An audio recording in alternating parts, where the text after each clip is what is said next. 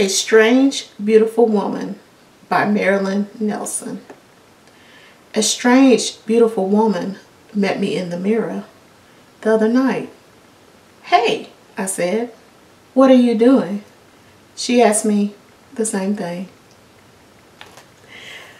That is a short poem. It just brings so much joy because we have to look at ourselves despite our uniqueness. The poet uses the word strange.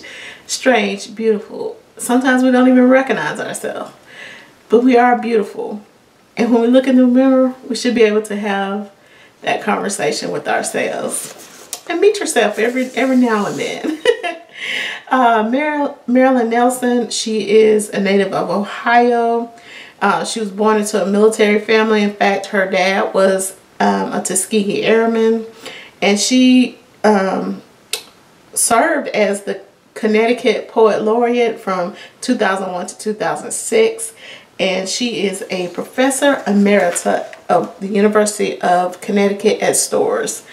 So that is Marilyn Nelson, and it's a short poem, but I really enjoyed it.